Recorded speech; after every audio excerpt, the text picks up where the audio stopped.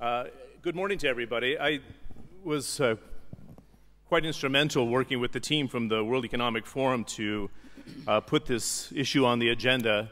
And in fact, it's arguably the most important issue for the next 10 to 20 years, one would say, for the Middle East and North Africa, and that is building the future middle class. The best form of security, if you think about it, is economic prosperity, not for a chosen few or an elite in the society, but inclusive growth that is viable on its own merits despite the revenues that come in from, for example, hydrocarbons and that overdependence that we often hear about, particularly within the Gulf Cooperation Council states.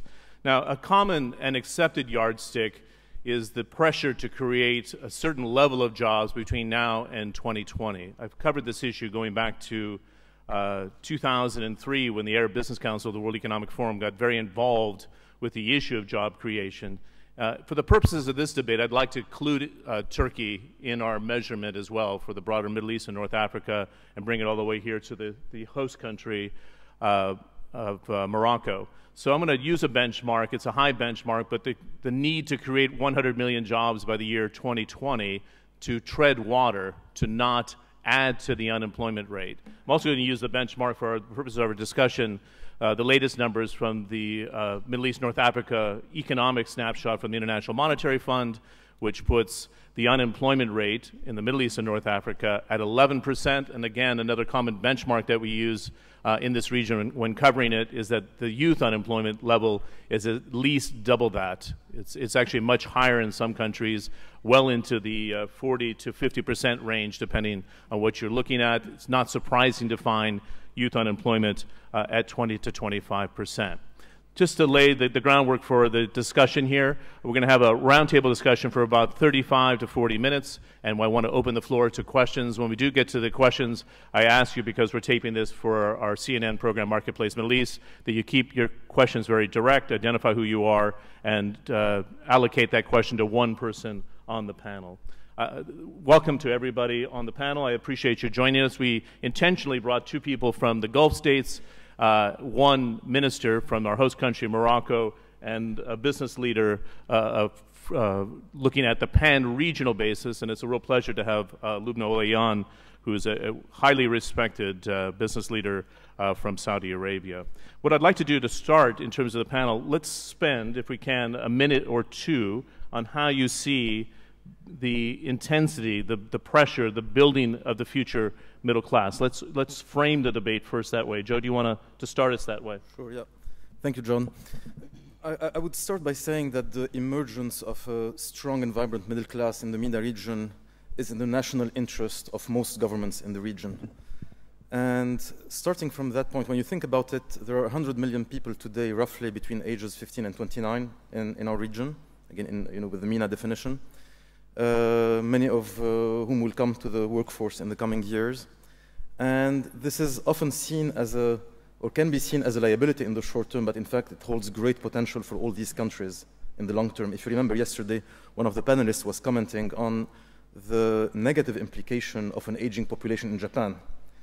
And so my belief is that, again, this youth bulge, if you want, of 100 million people within this age structure hold great potential for the region. Now, having said that, if you couple this observation with the unemployment observation that you've made, that the youth unemployment stands at twice the national average in most these countries, you couple this with still strong population growth in our part of the world compared, for instance, to OECD countries, if left unaddressed, this potential will go to waste, and I would call it almost like a ticking economic time bomb.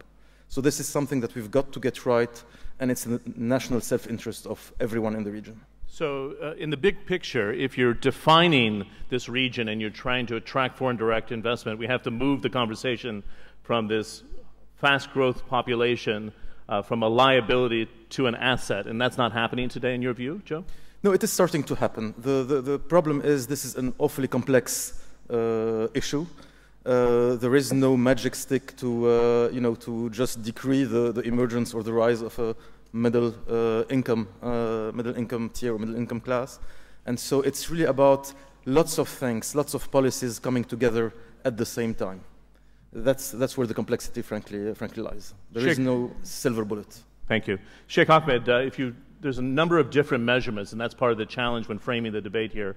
But if I look at purchasing power parity, Bahrain ranks 32, according to the IMF 2009 survey, with the per capita income around $27,000, again, depending on how you measure that. What's the progress made? What's been the concrete progress for Bahrain in this effort of a redistribution of wealth in the island state? Well, I'll pick up from a point that Joe just mentioned, and it is looking at no one solution works for all countries. There are many different tools in our toolkit to tackle the problem of building the middle income, or maybe even middle income and higher. The challenge for us has always been what is needed for each country. For us, it was creating a vision. Our Vision 2030 document is a vision that took time and consultation with many different bodies around Bahrain to understand what the country wants, what can we do, and what we want to do as a nation. And I think that's an important challenge. Once we built that vision document, we were able to develop 6-year plans for different ministries that then were incorporated in our budget cycles. It's a consultation process with many different bodies. It's understanding what we want to do and then to take us forward. But what we felt was important was providing access to capital, investing even further in education, and making sure we had the infrastructure to support business at the lower end. Small enterprises, small businesses, development bank, even smaller banks that look at microloans, and creating the chain that will help an individual from micro business all the way to small business until they are ready to be taken over by commercial banking. That was an important link. And creating the training facilities through some of the programs we introduced that allowed money for investment in training to make sure that our people are ready for the jobs that are actually out there. The challenge now is no longer thinking within a country. It is the ability to think, how can we compete as a nation regionally and globally? And that's how we see the world evolving. How are you benchmarking Bahrain? And Mr. Baraka, I'd like to pose that question for Morocco, but internally, how are you benchmarking your countries to say we are making progress on the development of a middle class? First, Bahrain. We look, first of all, at benchmarking to the region and to the world in terms of what is best practice out there. We have no room for local laws or local regulations. We've got to see what is out there in terms of benchmarking. We follow what the World Economic Forum does in terms of research. We look at the World Bank, IMF work. We definitely follow what the G20 does in terms of how the new structures in finance and other bodies are actually evolving. I think that's very important in how the world will look in the next 10 years. And we need to understand how the world is changing and what our role needs to change to so that we are ready for the challenge. Education definitely is key. Access to finance, training are two other important things. I'm not saying these are the only ones. For us in Bahrain, we saw this as very important. But as I said, for every country, there is a different set of policy elements that are needed to be implemented to make sure that that country can keep the challenge. Good. You brought up a number of things I want to come back to after our opening comments with regards to education as well and the broader influence of the G20 on the Middle East and North Africa. Minister Baraka, how are you benchmarking Morocco? I know the efforts that's been underway by King Mohammed VI to broaden out the economy, to attract foreign direct investment, and to build a tourism sector. There's been an effort over the last 10 years to broaden the base of foreign direct investment and broaden the sectors that can create wealth. How are you benchmarking yourselves in Morocco? I think that for our country, the most important is to maintain a very higher rate of growth. And as you know, we had the average of rate of growth is about 5% a year. And how to have better wealth for our population is first of all to know that this growth, the beneficiaries of the growth are the poor. Then we reduce poverty, and we reduce the poverty from 2004 until 2008 from 14% to 9%. Second thing is to have a better middle class. And now I would like to explain that the middle class is not only problem of revenue. As you know, Morocco had a revenue per capita who increased 4% a year.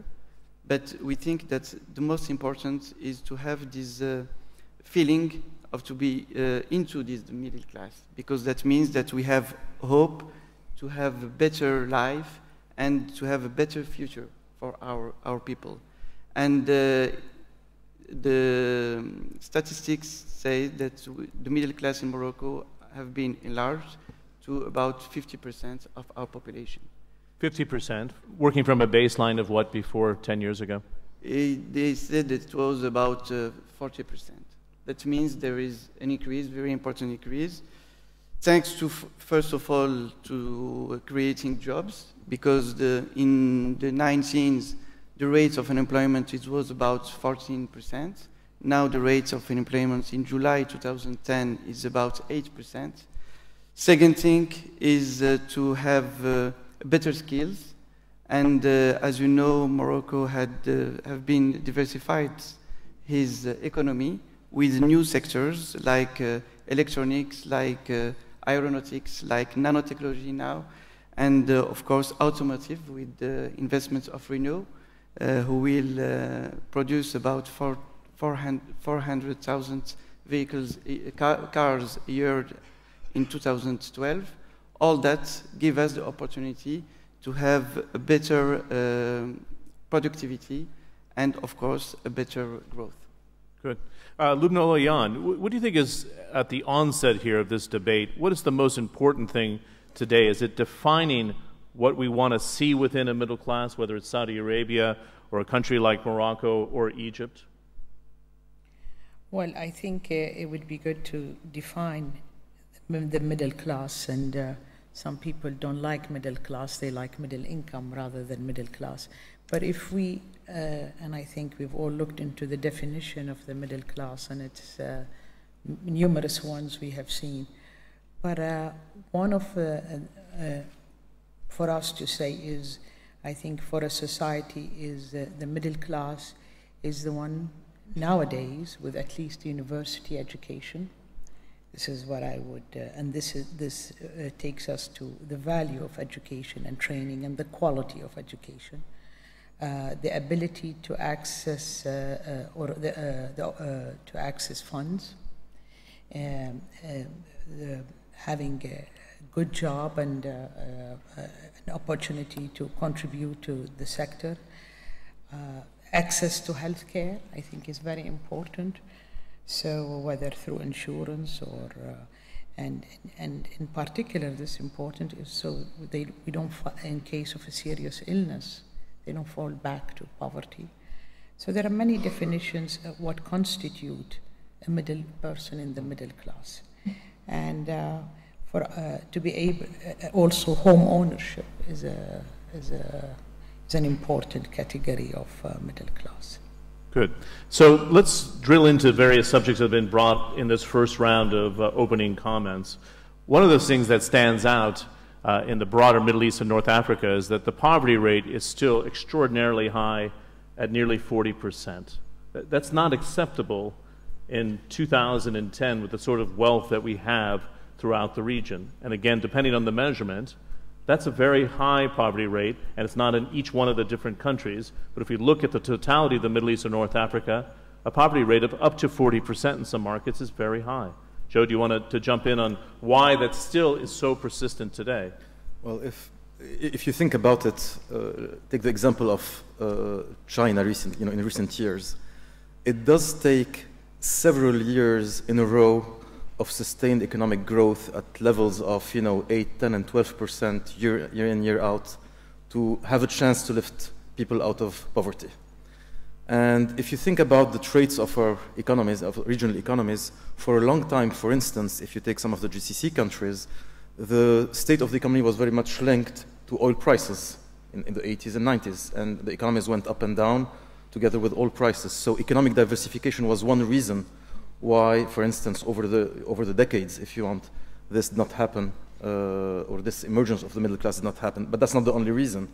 Another reason has been historically in many of these countries the lack of private sector participation or strong participation in the local economies. The fact that entrepreneurship was not only frowned upon, but entrepreneurs do not have access to financing, for instance, which is a point that you made, Sheikh Ahmed. There are other reasons as well that I think that we can drill into. Education. Education is probably the major, in my eyes, the most important factor in turning this situation around, and we could probably go down. Well, let's interject here. There's not a lack of will on education. If you look at the amount of money being spent in some markets as high as 30% of GDP on education, but is it the right education? Lubna, do you want to start? Yes.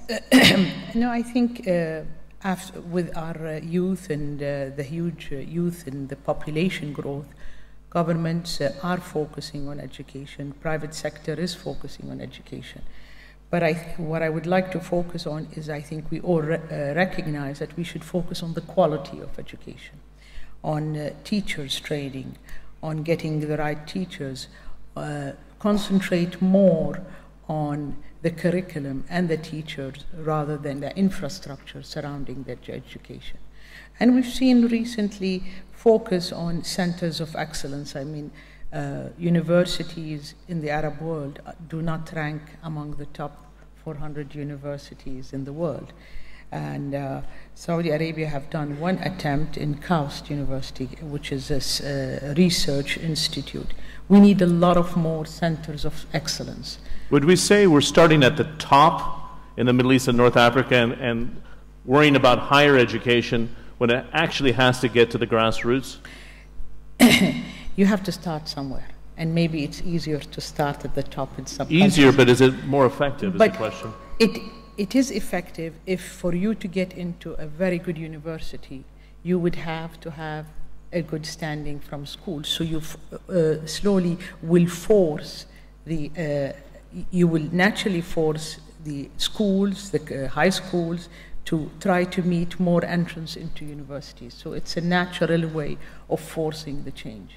What's the approach in Morocco, Minister? I would like, first of all, to say that I agree with Mrs. Olayan that it's very important to invest in software, and of course in human capital and in training.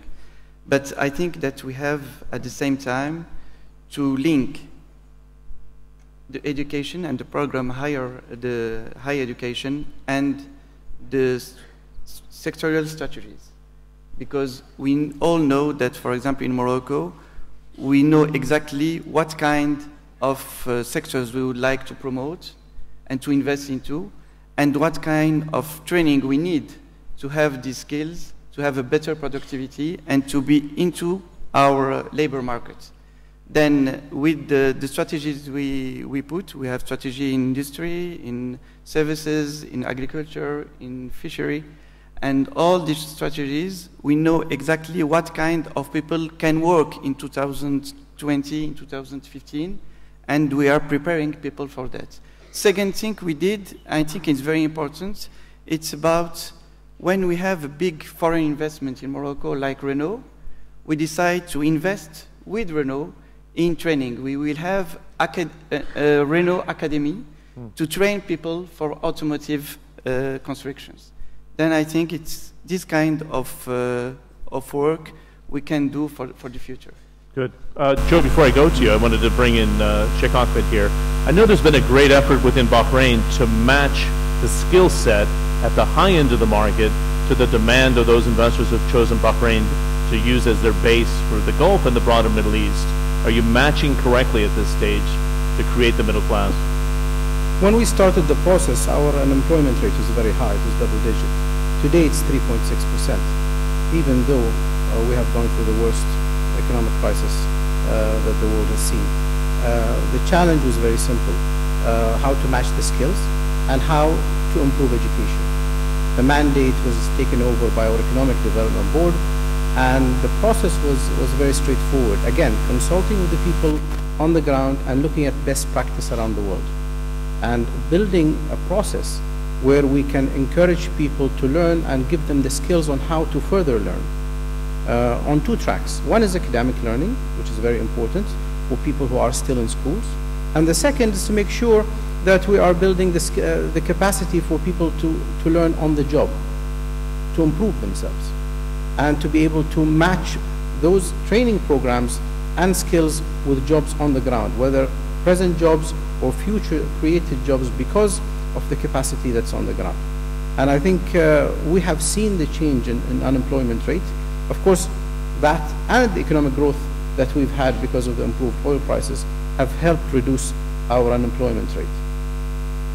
Joe, you wanted to make a point on education. Where did you want to point to? I just wanted to add that while it was the right thing to do to start with modernizing the education system at the higher education level for the reasons that were cited, I think now we are at a stage, John, where we need to work on both ends of the spectrum.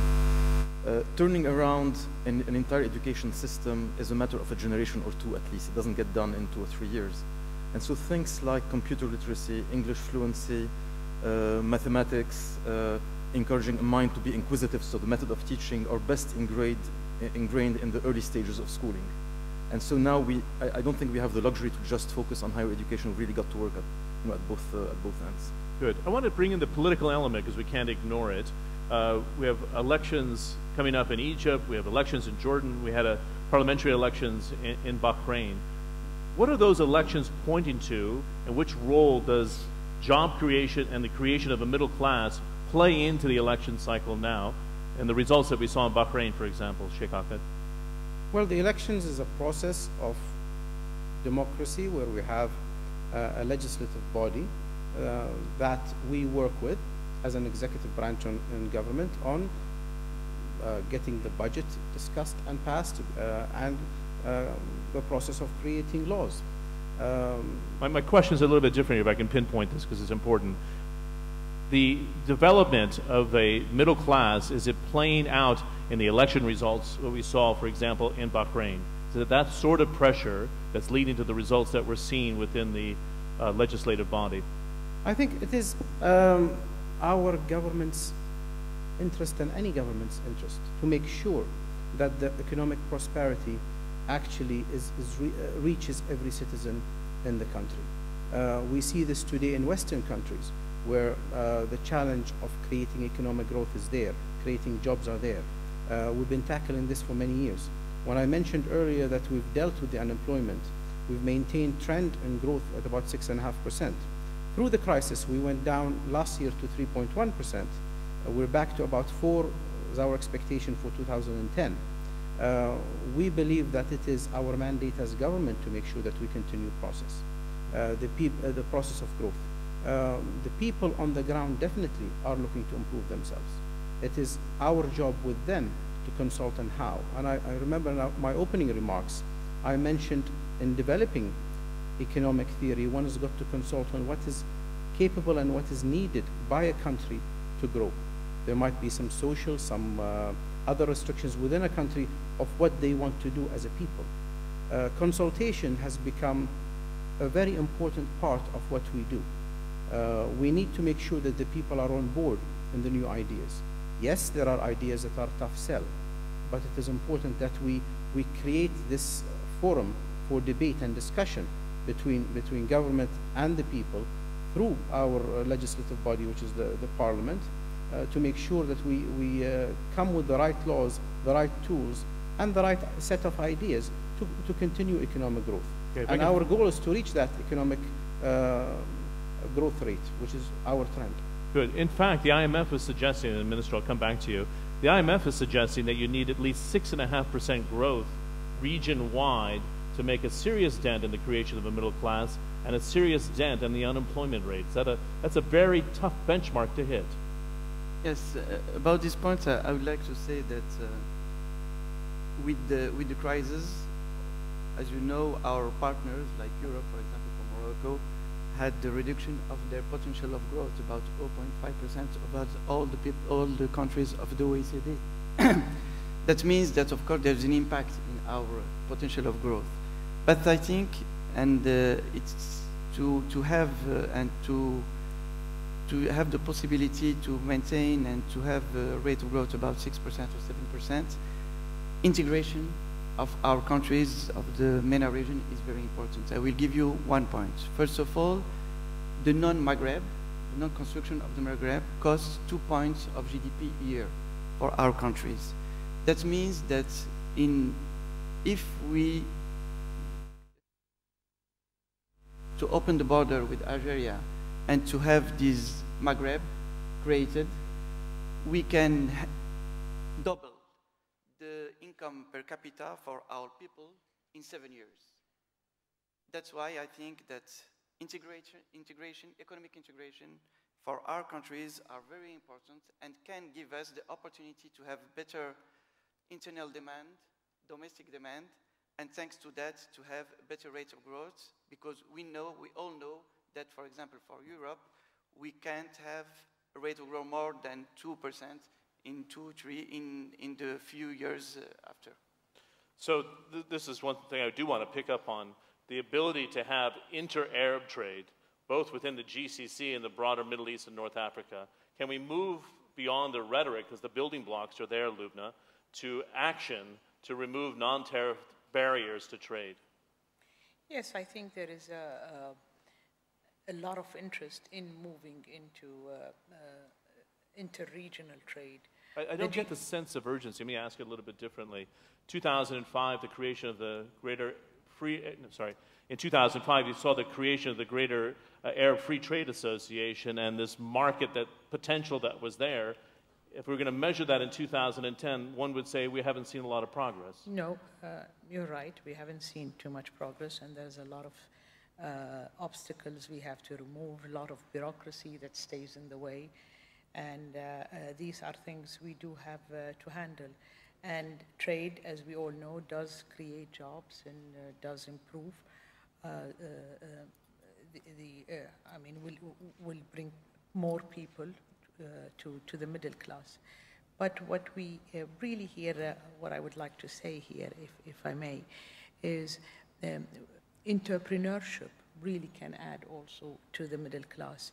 If we look and we learn from other countries, if we learn from Brazil, what Brazil has done, they have added 30 million people to the middle class and reduced the poverty level quite a bit, and that's due to entrepreneurship. If we try to learn from other countries how they have tackled their middle class, if we try to learn from Korea, for example, Korea increased and bolstered its middle class by education. So we have spoken quite extensively about education, about training, and we do. Singapore has some of the best training schools, non-government, and the time spent and the money spent into these training schools and the quality of the training is phenomenal. And this is what we need, is to bring that type of a job. And of course, foreign direct investments coming in, encouraging high-level foreign direct investment to the countries can help. Saudi Arabia has climbed the ranks in terms of attracting foreign direct investment. Is it making a difference in the creation of the middle class in the country? It is making a difference in job creation. To measure whether it's making a difference in the middle class and the actual measurements would be for us to see. But definitely we see. We see some of the joint ventures of SABIC coming in.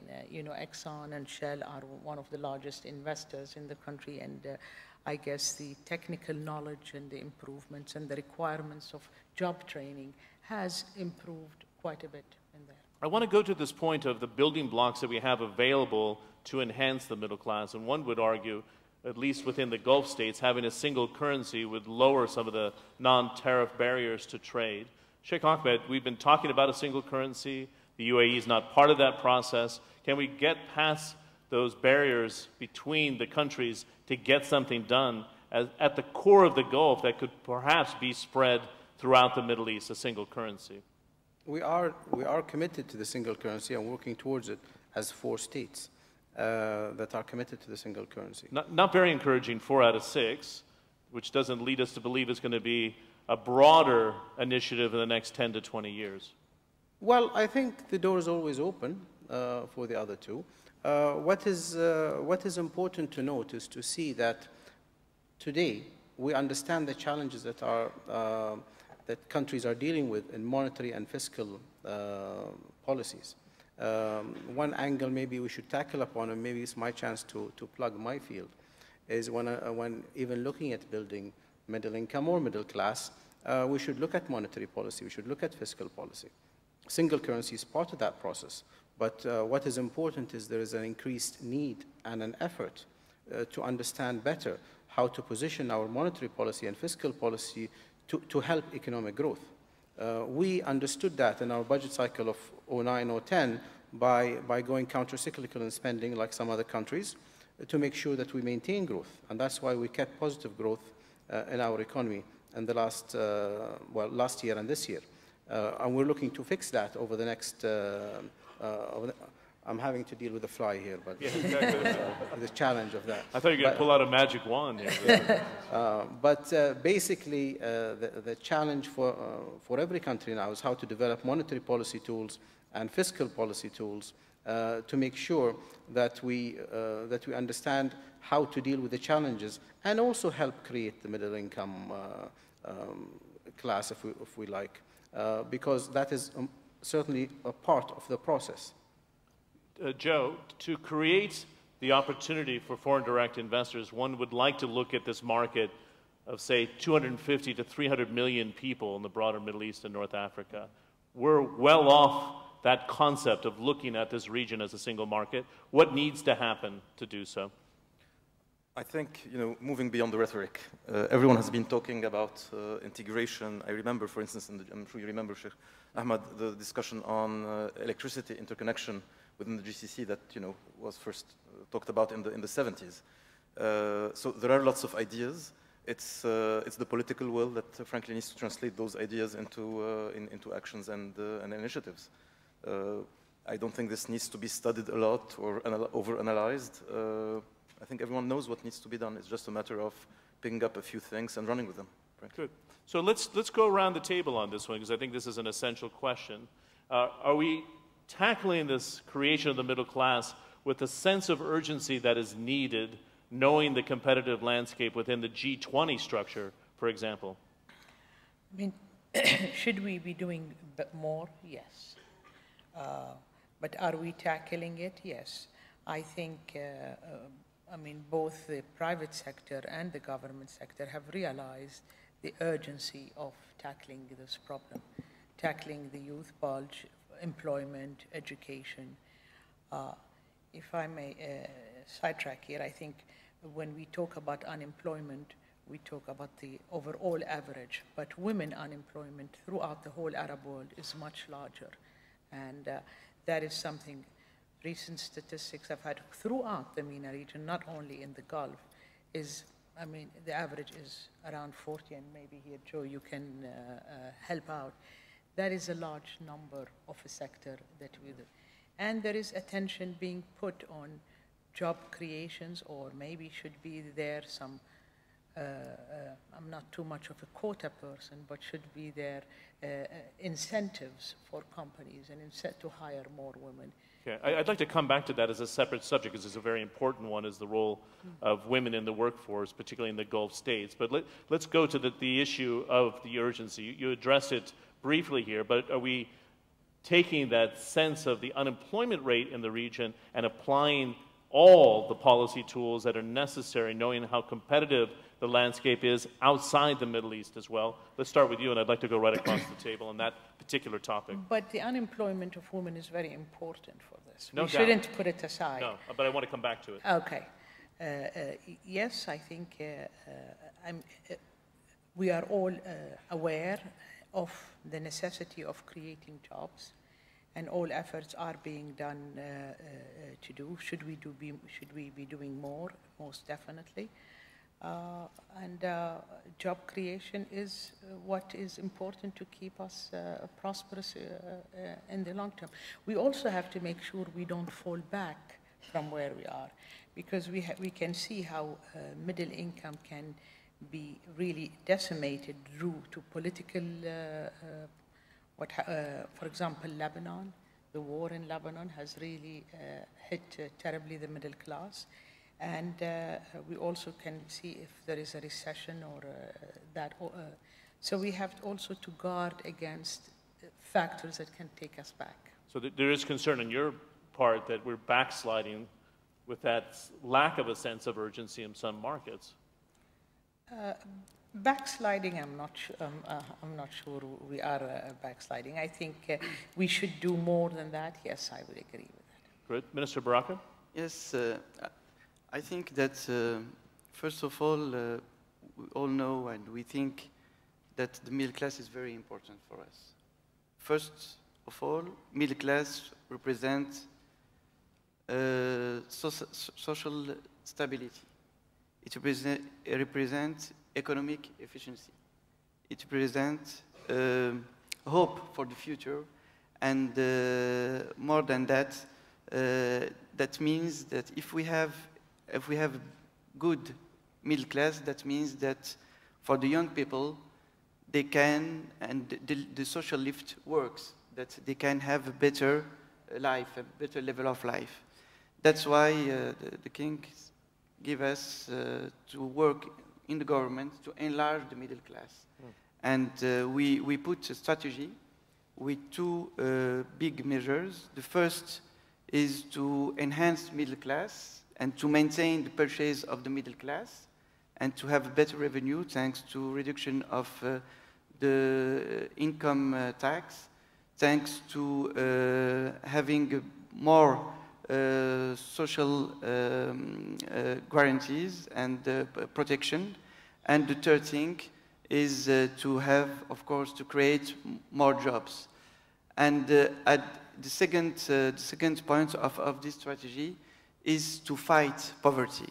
And thanks to the initiative, national initiative of human development, led by the King, we could, and all the public policies have the same goals, is to work to have better human development in our country, and of course to fight poverty. Good. How do you define the safety net? I'd like to ask Sheikh Ahmed the same. This is important in the protection of the middle class. Exactly. What would you say are the 2 to 3 key essential tools within the safety net of Morocco today to develop that middle class? Yes, about the safety, what we have now in Morocco, we have now what's its name? It's insurance, of medical insurance for the people. We have it. We just began this year for poor people, give them the opportunity to have social protection, and we are working on for people who lose her work, their job. We can give them the opportunity to maintain their revenue during 6 months. Then we are working on enhancing this social protection for our people and to maintain the level of the middle class in our country. Good. Sheikh Ahmed, has it been necessary to put the tools or ingredients in place for a safety net within Bahrain as well? I think that's critically important, but if I may take just a minute to talk about the G20. The G20 represents countries with a GDP of 85% of the GDP of the world. But today we have 187 countries as members of the World Bank. So if we take out 20 countries, we're left with 167 countries with about 15% of the GDP of the world. But it's 15% of the GDP of the world, 167 countries, they need to be more included in the process. I think that's a very important message and a point. So what sort of pressure is that applying to those that don't represent 85% of the economy? What are you looking at to say, within Bahrain, to develop the middle class? I see what the G20 is doing. This is what I'd like to do within our country. The challenge that I'm trying to explain is, as the G20 is introducing changes in how things are done, whether fiscal, monetary, looking at fuel subsidy or other programs that they are trying to tackle, it's important to also understand how the other smaller countries will be affected by any changes in regulations or any changes at the institutions the other institutions are looking at. I think that's critically important. Looking at the safety net in Bahrain, we've created unemployment benefits, which we felt is important. That was The first element in actually tackling unemployment is getting the right numbers. To make sure we get the right numbers, we started paying people who are unemployed and offering them job opportunities. This way we can actually state that we know the true unemployed because we pay them money if they are unemployed, and we give them job opportunities, and we offer them training.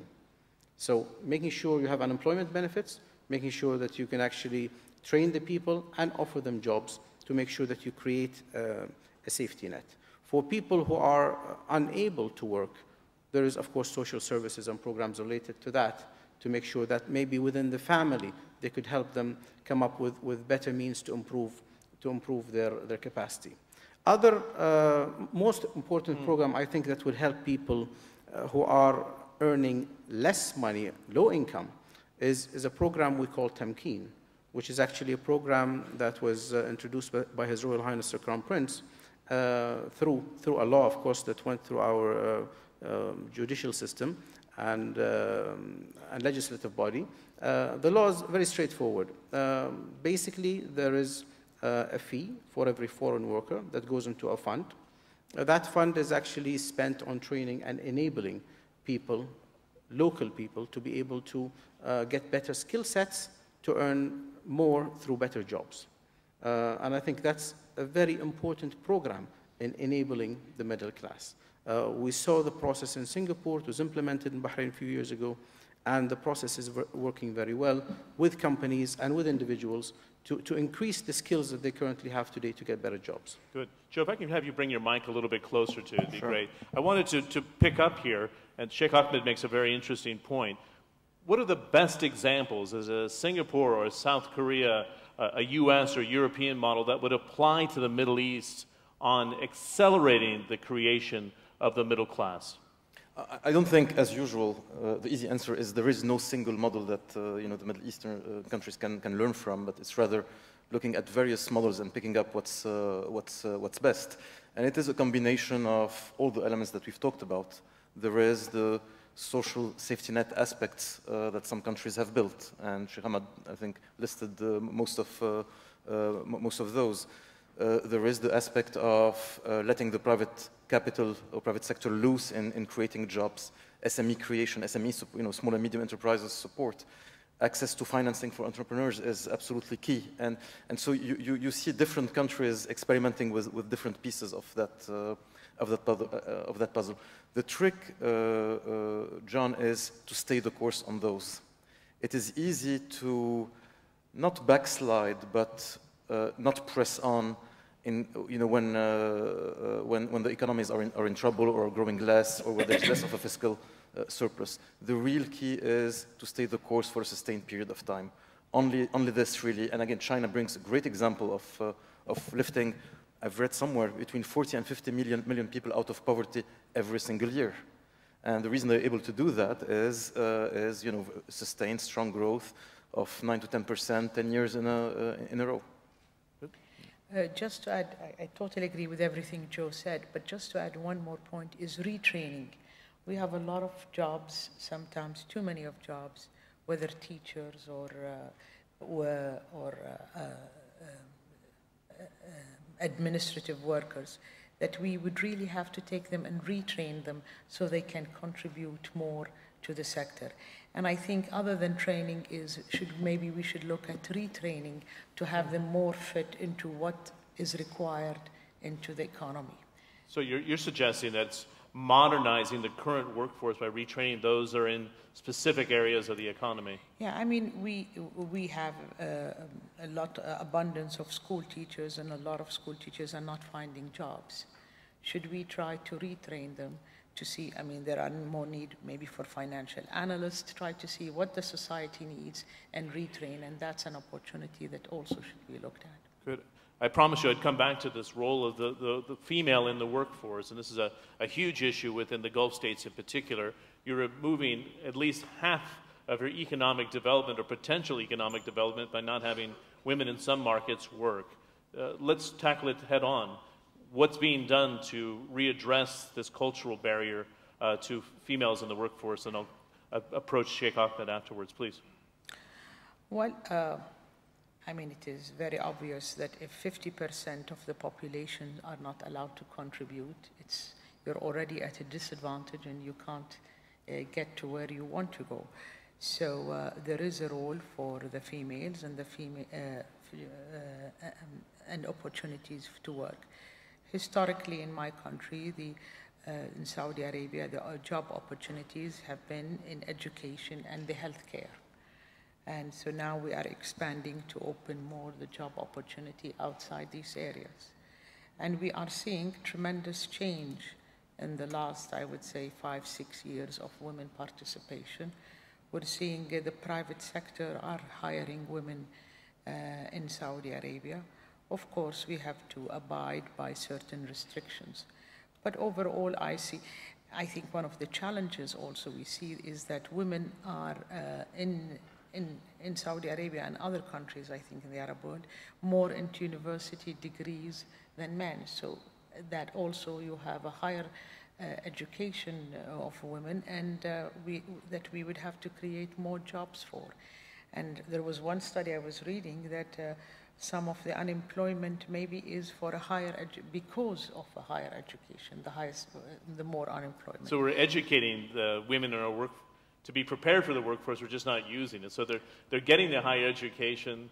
They're going abroad in many instances, but we're just not tapping into that resource. Yeah. And, but, I mean, steps are being taken. And if we look through the GCC countries, the percentage of non-nationals working there vis-a-vis the women available, I think we can look at it and see there is a natural fit here. Good. Sheikh Ahmed, you had your hand up. You want to address it, and I'll come back to Minister Baraka. I don't think a nation can succeed with 50% of its capacity underutilized. There are two elements to this. In Bahrain, we have 37% of the workforce in the financial services as women, 25% of the total workforce. I still think we can do more. We are examining and looking very closely at gender-based budgeting. And that's a politically correct term, I guess, that we can use, that says the budget will look at issues related to women and men, to specifically target programs that will serve both women and men within the government budget. It's an important element to enable the economy to even produce more through utilizing women more in the workforce. But I just wanted to echo the message that we need to empower women and make sure that they are actually out there working. The grades we see in schools now and in universities, women are much higher than men. And I remember when I was governor of the central bank, we sent a delegation for a training course of 9 women. And the person on the other side called me and said, I thought you were joking, but when I saw them participate, they're all very capable. And I see no reason to distinguish based on gender in jobs and in promotion. I think that's, that actually makes the society stronger, much stronger. How does that play out in Morocco, Yes, Minister? I think that the most important thing is to rehabilitate women in society. And I think in Morocco we began with the Mudouana, the change of the law of the Mudouana, and who give women more rights. And we have now women in politics, in economics, in entrepreneurship. We have women studying, and of course we promote women thanks to the education, like they said. It's very important, I think. And if we in Morocco, what we are trying to do is to have women in all the aspects of the life. And we can talk about, for example, local in the local elections in 2009, we had 12%, 45% who are women. In 2003, there was only 0.5%. That means that women are more present in society, in politics, and of course, in other areas. Good. A couple of things I wanted to touch upon, and then I'd like to go to the audience for some questions. I'll ask the lights to go up when we do so. But the role of Big Brother, there's a tendency, particularly in the Gulf states where the energy wealth is, to look over the shoulder and say, well, Big Brother will provide the job for me, in government and not the private sector. And this has always been a trap since the 1970s. Are we getting past this trap that the government or Big Brother will look after us and provide a government job just to make sure the employment numbers look better? Yes, well, I think, yes, in Saudi Arabia, job creation has been more in the private sector in the last 10 years than in the government sector. But the mentality is there that the government will look for us in terms maybe of healthcare, in terms of, but not in terms of job creation, in terms of housing and helping in house loans and all this. But job creation, I would say, mostly is coming from the private sector. And there's a change in mentality that it's not going to be the government providing the job, not just in Saudi Arabia, but I'm thinking in the broader region as well? Yes, I think there is the set that really it is entrepreneurship, it's in new companies coming up and creation, and it's mostly private sector led. I don't think it is most relying on the government in job creation. Good. Minister? And Sheikh Ahmed after. Of course, there's the problem. We know that people and the young people want to work in administration. And that's why it's very important for us, like as you know, that job creation is more in the private sector than in the public sector. The administration represents only about 10% of the job creation in all the country. That means that, of course, we can't provide all the people who want to work into administration. And that's why we are trying, first of all, to change mentality, to change the program of education in universities, to prepare people to work in private sector and not to work in administration.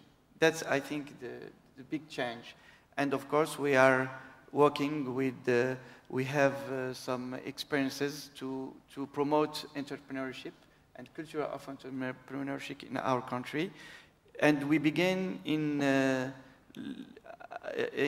primary education, because we think that it's at school what we have to change the mind of our people. So the seeds of change are planted at the primary school level now. Exactly. Within Morocco to change that mentality. Yeah, we're trying to explain that it's very important to be responsible and to have their creating of their enterprise. Good. Sheikh Ahmed, you wanted to address this issue yourself. Thank you. Yes, I think just very briefly, at the lower end jobs, I think the challenge is still that the government jobs are more appealing. We're seeing a trend of beginning of change, but we're definitely not there yet. I think what is important is focusing on productivity. And I think that's what His Excellency the Minister was referring to. As we focus more and more on productivity within government and private sector, as an economy starts looking at how can we be more productive, I think jobs, whether in government or private sector, will start looking more and more similar. Good. I'd like to touch upon this issue, which I think is a very important one, and that is the role of the sovereign wealth funds, particularly in the Gulf states, because of the blessing of, in the last 18 months, $70 to $80 oil. Now, there's been a tendency to take the oil wealth and splash it out on trophy properties and not focus on regional or even domestic development of the middle class. Is that starting to change? The strategies of the sovereign wealth funds starting to change, with the money staying closer to home, but targeted at development? Joe? Yeah, I mean, again, countries are acting quite differently. I mean, in Abu Dhabi, for instance, you are seeing some of those foreign investments really aimed at transferring back some key technologies that can benefit the economic development of the country of origin. In other cases, it is really, you can look at it from a financial investment perspective, maybe acquiring some trophy properties, but with the goal of generating financial returns that can be used as a buffer for, or fund for future generations. So I think the situation is quite, the starting point is quite different. From what we see now, the trend is evolving more towards the domestic economic development. There are more investments being made with the aim of generating wealth and job creation, technology transfers within. So that would be, I think, increasingly the trend. Good. Through the downturn, Saudi Arabia was quite proud of the way it handled its investments in terms of the international portfolio and the lack of losses within its portfolio. What's been the strategy, not just for Saudi Arabia, but your views, Lubna, on this issue of the sovereign wealth funds and how we see the change of strategy over the last 4 to 5 years? Well, Saudi Arabia is, I guess, one of a few countries that really didn't have a sovereign wealth fund to invest outside. Most of the funds are invested under SAMA, and SAMA handles it. But, I mean, we have a couple of funds, PIF and other funds, which their investments have been mostly locally and supporting local industry. And I think more and more activities are happening. Recently, we've seen PIF investing in, it was all announced on, with Aramco projects, huge investment. And the focus has been and continues to be to create jobs.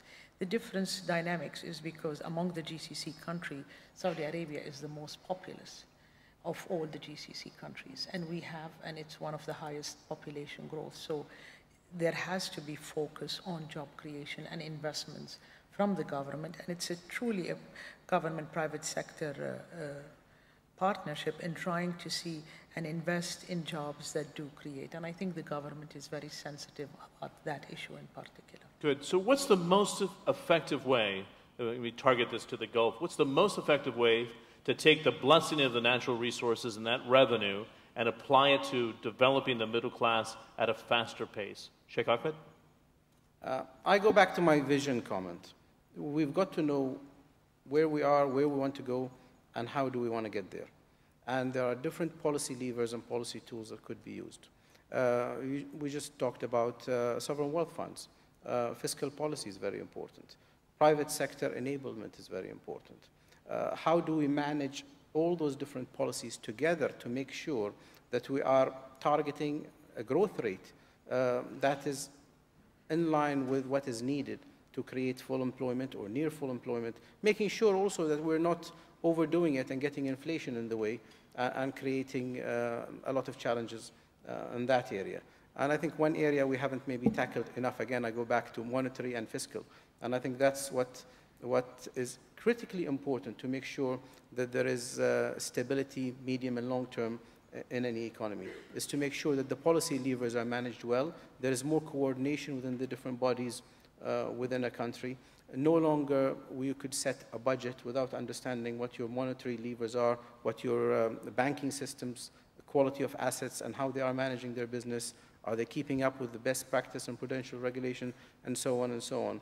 So making sure that you've got that coordinating body or communication strategy within a country to control all these different policy levers is critically important. Okay, I wanted to follow up, and this is a very important issue, and I'd see if I can get very candid answers as a result of this. When does the slower creation of a middle class and the very high unemployment rate amongst the youth become a security issue? Minister? Or is it already a security issue? I mean, if you don't have an active youth population that's going to be the next generation of your middle class, if you don't deal with it with a sense of urgency, does it become a problem in the next 5 to 10 years? Of course, I think it's, as you know, it's very important for us, for our countries, to have better middle class, to enlarge the middle class, and to give our young people a hope to have a better life and a better level of life. I think about these points that middle class is very important, like I said, for our social stability, but more than that, if we have to have this middle class to be involved in democracy, because middle class is very important to modernize the society and to have democracy in our country and to have more democracy in our countries. And the third thing is, as you know, we have, there is a lot of problems in our region. Then we think because middle class is first of all to be involved in some, and to create in some values of stability, values of tolerance, values of opening, and values of productivity and efficiency. And we think that we have to invest more in human capital and to do our best to have better and to enlarge the middle class, to give stability to our countries, but to modernize and to have better rate of growth for our countries. Good. Lubna, do you want to jump on this? Yes, I think. You need to have that microphone a bit closer. Thanks. Yes, I think the concern whether unemployment for the youth is there and will it lead to social instability, of course it will. And if the question is, are the governments aware and focusing on this? Most definitely, because it's a very sensitive area. So definitely this is an area of concern for all. You know, one point we did not touch on is creating middle class across the Arab world. For example, I mean, it just dawned on me, a lot of jobs have been created, middle class jobs in Dubai for other Arab nationals. So we are seeing job, inter-regional middle class job creations taking place. And that is something that is really helping the Arab world overall. So that's changed a lot in the last 4 to 5 years specifically. Sheikh Ahmed, back to my original point about security. Obviously, you're a member of the cabinet. You see this as a real issue in which to maintain that sort of vision you have in Bahrain, to create the middle class wealth as a security issue. And it is a political need to give every citizen the chance for employment, to improve themselves, and to create a family, and to see economic growth trickle down to that individual. Economic growth that doesn't trickle down to every individual does not mean anything to the people that don't get any benefit from that wealth. It is an important challenge for us to make sure that whatever we do actually trickles down to the average individual on the street. To us, dealing with Parliament and dealing with the public and in a democracy means that understanding what society wants and how to put it in a policy tool that achieves that. There are challenges from time to time where long-term discipline, fiscal discipline, and making sure that we are thinking medium and long-term versus very short-term policies. That's where the debate is. It's usually a very lively debate, but usually we tend to reach an agreement to what is good for the long term of the country. But definitely, all that we have to do has to trickle down to every citizen. They've got to see what it means to them and their own family. Good. Let's turn the lights on if we can, because it's hard to see, and we've got a lot of hands that are going up. If we can get the microphones. I do need to see people. I ask you, because we have about 15 minutes for this area of discussion, identify yourself, and then direct it to one of the panel members, if I may. Who has a microphone there? Okay, please. You can stand up so the camera can capture you as well. My name is Mohammed. Sorry, Mohammed, not to interrupt you. Can we? I can't. If we can get more lights on the front, if it's possible, it'd be great. If not, we'll live with it. Thanks. Please. My name is Mohammed Boujdir. I'm a Moroccan from New York City, USA. My question is for all the panel. Everybody on the panel seems to agree that education is a key component in the economical growth and hence in the narrowing of the gap between the classes. My question is, in the MENA region and in Morocco in particular, the education is provided by two different systems, the for-profit private sector and the public sector. The challenge here is that we created a system with two speeds and two skills outcomes. I'd like to know what are the governments doing to provide the opportunity for the underprivileged population to have access to the private sector, assuming that the private sector provides additional skills such as soft skills that are not provided in the private, in the public. Thank you very much. Joe, can I have you tackle it, and then maybe Sheikh Ahmed, but is there a danger of a two-speed education system within the Middle East, the private sector souped up and ready to go, and the state that Lubna talked about getting retrained in time to serve the greater population? Yeah. I think, first of all, this situation of having two tracks for education exists in many countries in the region. It's not only specific to Morocco. If you look at it from a spending perspective, the spending on physical infrastructure when it comes to schools, universities, is there in most places. The key change that needs to happen is, and I think it's been commented on by the panelists, is the focus now on the qualitative side of the education system. Better, spending on teachers, retraining, performance evaluation. I mean, we're seeing some very interesting experiments in Qatar, in Abu Dhabi, in Dubai, for instance, of evaluating the performance of teachers, something totally unheard of, in our part of the world. So now most of the attention needs to be really spent on the quality side of education, not just on buildings and infrastructure. Good. We had some hands up. If I can get a microphone to this gentleman and then the person back there afterwards. Yeah. My name is Fernando Reimers. I'm a professor of education at Harvard University. My question is for Minister Khalifa and for Mrs. Olayan. All of the panelists have talked about the importance of substantial education reform to create this middle class. And the ambitions for education reform are of a very different order than the targets of the past. We're talking about serious improvements of quality, serious enhancement of the relevance of education, training a very different kind of teacher.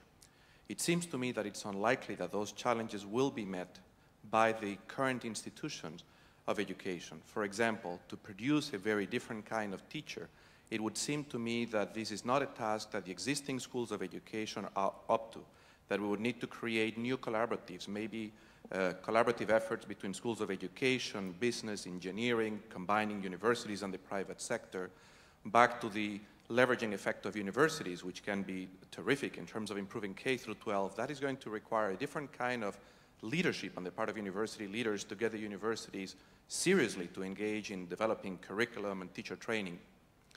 Is there the right kind of leadership in the sector, both public and private, to bring about these kinds of very transformative changes? Brazil, which was mentioned, for example, mobilized a coalition of business leaders who decided to achieve synergies by leaving aside what were small and unintegrated projects and really come nationally into a coalition of business leaders working with governments to produce those changes. Is there that leadership available in the sector, in the region, and if not, what would it take to produce it? Well, I think there is a commitment from the private sector to tackle this problem, and it is essential for the survival of the private sector and for the thriving of the private sector, and by doing so, we're tackling the thriving of the middle class and the middle income. So there is. So there's pressure now from business leaders such as yourself within the country to say this is not meeting our requirements or skill sets needed? I think this is an area where definitely it's a public-private section collaboration, as you have said, and the private sector is recognizing that there is tremendous need for this to happen. Now, the question, is the government and the role of the government in this? I have to say there has been tremendous change in the government view and mentality of tackling this problem. Are we both doing what we should be doing to perfection? Definitely not. We are improving, we're learning, and we're trying to learn from what other countries are trying to do. Good. Sheikh Ahmed? I think the most important thing is not just the industry getting committed. I think politically we've got to be committed. So in Bahrain, His Royal Highness the Crown Prince is personally committed on education. We have our most senior Deputy Prime Minister chairing a committee that looks at education. So whether it's teacher pay, training, setting up the standards body, making sure that we build quality in what we teach the students, it's all being done. Can we have harmonization in all the schools and make them all set a standard? I think that's very difficult. What we can do is make sure that they reach certain minimums and then leave room for individual schools. Because I've seen reports on government schools, and even within government schools, there is differences in the quality of education because it's how the school is actually managing its own affairs. So can you standardize? It's very difficult. But can you maintain certain minimums? I think that's very important. Even in the United States, not all universities are alike. There's a huge difference between different universities. But is there political will, commitment? Yes. Is the money being put forward? Yes. Are the standards and education bodies and teachers being looked at very closely and being helped to achieve the targets? Yes. I'm being very brief because of time. No, it's okay. Good. We have a question there, please. My name is Jamal Din Talib. I'm from Sharq al-Awsat newspaper. My question is to you, Mr. Defterios, and to the panel.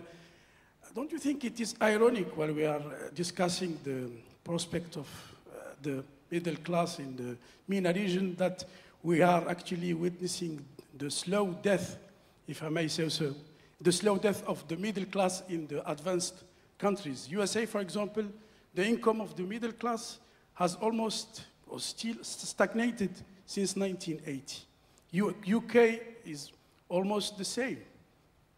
Sure. What is your take? Well, I can provide my sense of analysis. And I'm sure Joe would agree with me on this because I'm sure he has his head in this sort of space. Sheikh Ahmed talked about the shift from the G7 in a very rapid time frame in the last 2 to 3 years to quickly to the G20. And I don't think it was insignificant at the last IMF board meeting that the shareholder rights have been divided to represent the growth that we've been talking about and the tilt to the east to include China, India, Southeast Asia, and I may add the Middle East and North Africa with Saudi Arabia and Turkey at the table. I personally think, and I'm an American speaking, that the next 25 years are going to belong to the East. And that's why it is extremely important for the Middle East and North Africa to address this issue of development of the middle class so it can harness that growth, not so much coming from Europe or the United States anymore, but the growth that's going to be coming from this triangle of growth, if I can put it that way, China, India, Southeast Asia, as a huge opportunity for the Middle East going forward. Joe, I think you would agree with that because the opportunity for the Middle East now is not necessarily to look at its traditional trade partners, which have been in the West, but to look at new trade partners, which would be in that triangle of growth for the future. We had a question in the back corner, if I may. That's okay. I'll come to you right after. I didn't see you, but I'll make sure I get you. Terry Tamminen from Pegasus Capital Advisors. I wanted to ask the panel what their thoughts were about sustainability, the topic of our opening plenary yesterday. The region has been known here for some time for resource extraction, and as one thinks about developing industries and a middle class, there would certainly be a temptation to just provide more jobs for the service industry and the various industries that are serving more resource extraction in this region. But at some point the music stops and that's not sustainable. Sheikh Khalifa mentioned a sustainability vision for Bahrain, but I wondered what some of the other panelists feel about this notion of the possible tension between taking sort of short-term growth opportunities around resource extraction versus long-term economic development of industries that are likely to be here for the next 50 to 100 years. Okay, that's a phenomenal question on the diversification. Minister Baraka? Yes, about diversification, I would like to say, and about sustainable development, that Morocco decides to invest in renewable energy. As you know, in 2020, we will have 2,000 megawatts of solar energy and 2,000 megawatts of wind energy. That means that in 2020, we will have 42% of our needs will be produced thanks to renewable energy. Second thing, we invest in alimentary security because it's very important for our region. And we have a plan of his name is Green Morocco, and to have a better rentability in food security. And the third thing is we are working about, of course, environment and water, preserving water, because it's one of big problem we have to face in the future, in the future years in the region. That's why we're trying, first of all, to have modernizing, using water in Morocco, saving water, and to have better productivity of our water. And at the end, about our diversification, we are investing in add-value sectors, higher add-value sectors, like electronics, like automotive, but like nanotechnology. We just began here in Morocco, and that gave us, with phosphate and other areas, more possibility to have better competitivity and to be more involved into the world economy. Lubna, do you want to add? I've seen the diversification in Saudi Arabia linked very much so to natural resources and into petrochemicals and down the food chain. But is this the right strategy, do you feel, for diversification? Yes, I mean, it is a strategy the government has been taking. There also has been recent discussion into solar energy, into other forms of energy. One of our biggest challenges is also our dependence on water, and which is another, other than the energy, is one of our challenges looking forward. But there has been a focus by the government to diversify and look into sustaining the economy on other than purely oil.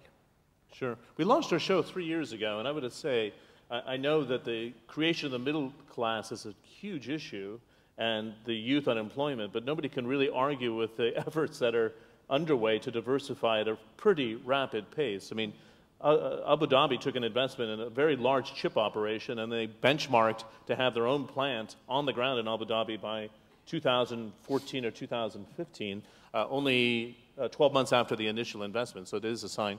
You had a microphone here.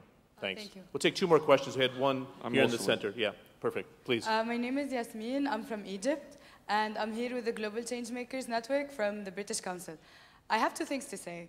The first thing is to answer a question about the security. As a young person, not having access to funds and not having access to proper education creates frustration and creates a lot of time that I don't know what to do with. So what do youth turn for is to whether drugs or extremism, which then affects your point, Minister, about stability.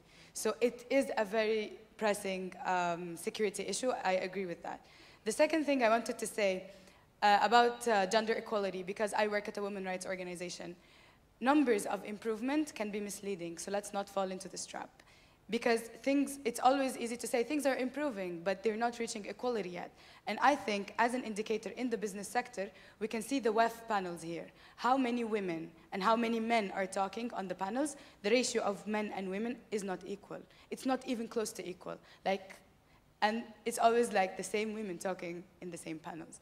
So let's really, don't you think it's an issue? How many men in the hall and how many women is important, and this is the World Economic Forum. So I think it's a great indicator and a representative of how the business world is. It's not about that women have entered the fields, it's about how many women and what are they doing, what are the obstacles they are facing compared to men. I think it's an important thing to look at. Thank you. Great, thanks for the input. We had a microphone here, thanks.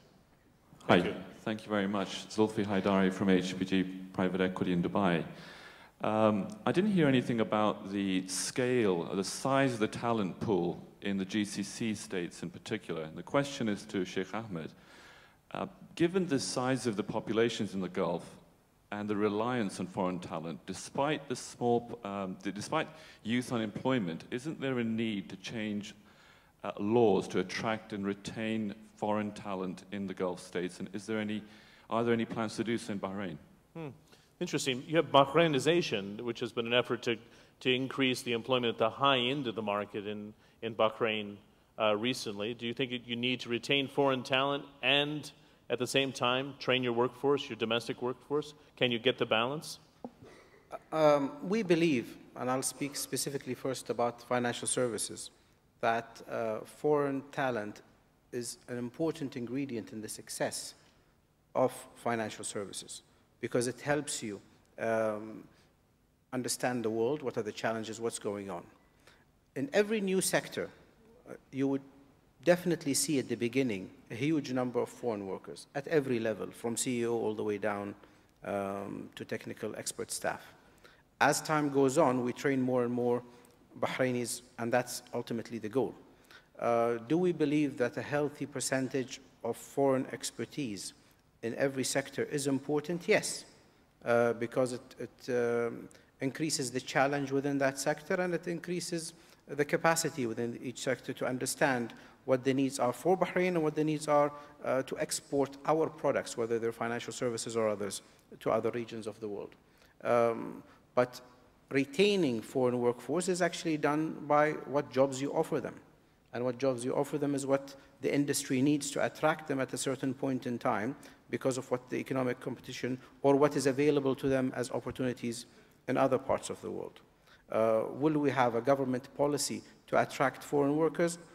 I don't see that as something necessary. But within every industry or sector, they will do what is necessary to create that mix of competitiveness in the workforce that they see fit.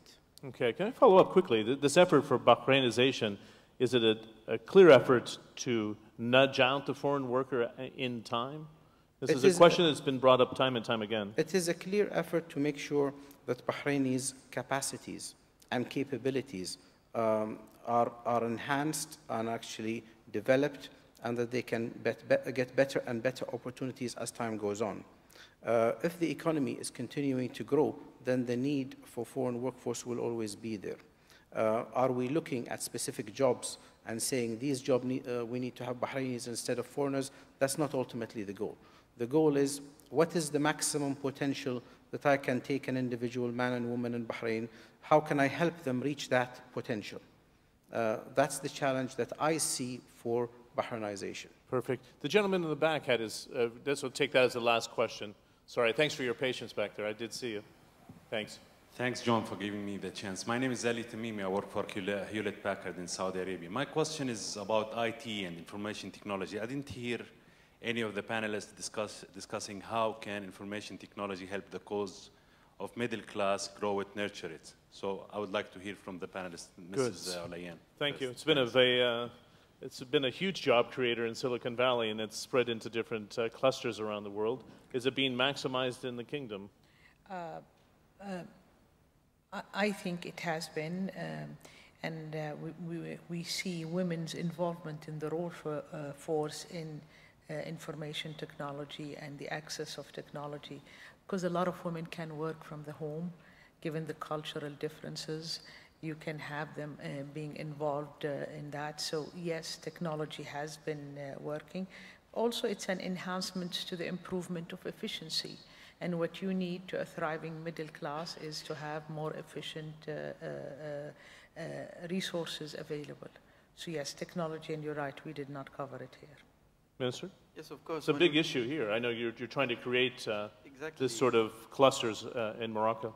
Yeah, we have a plan for clusters here in Morocco, and at the same time we have a plan whose name is Numeric 2013 to be more involved into technology, new technology. And I would like to say that when we talk about productivity, when we talk about efficiency, of course we talk about information technologies.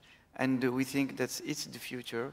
We are investing a lot into these kind of technologies because we think that thanks to that, we give the opportunity first to be more competitive, and we give the opportunity to our people to have a better life. Good. Thanks. On that note, I want to give a nice round of applause to the panel for taking almost everything we threw at you. And many thanks for the cooperation and participation from the floor. We apologize for the late start. It was just a technical issue, but I appreciate your patience. Thank